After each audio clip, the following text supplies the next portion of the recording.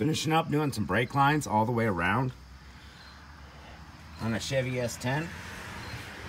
This one's a 2.2 liter 2000 model year. This works for a lot of model years.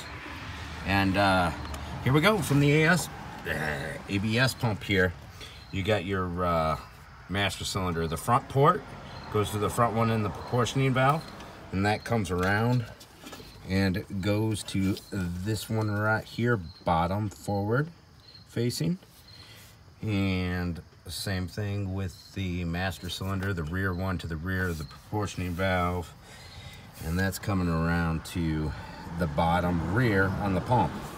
Then this first one on the pump, that's going to your rear brakes, all the way to your rear axle where it hits a splitter. Well, it hits a brake hose, and then it goes down to a splitter where the lines go to 13/16. Right goes to right wheel, left goes to left wheel. Then we got this one right here, the middle one. That one runs to your front right brakes, to a hose. And the last one back here, top back, front driver's side. And that's your brake line routing right there.